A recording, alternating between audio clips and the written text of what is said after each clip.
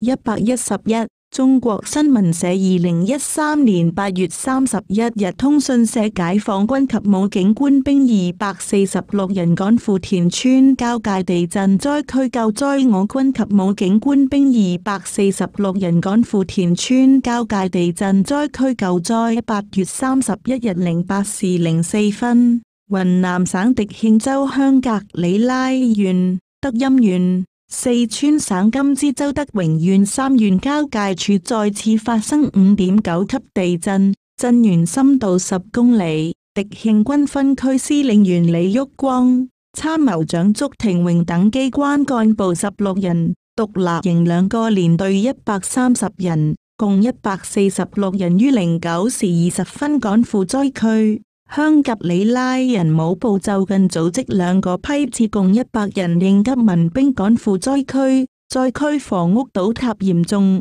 人員傷亡待報。艷號、思川、陳學淵、標籤。災區趕赴交界地震救災。